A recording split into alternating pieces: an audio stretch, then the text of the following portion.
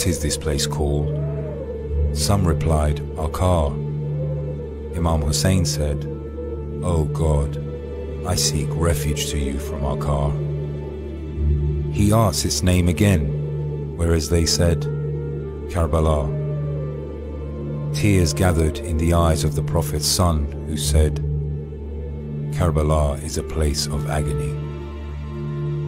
Salama informed me, "Gabriel approached the Prophet while you were with me.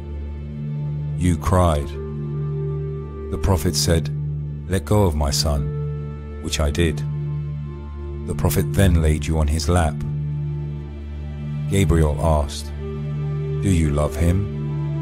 He replied, "Yes."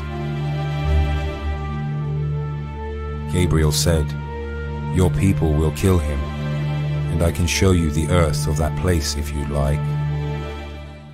Then Gabriel stretched out his wings towards Karbala and showed its land to the Prophet. Husayn then smelt the earth and said, "By God, this is the same earth about which Gabriel informed the Prophet, and I will be killed on this very land."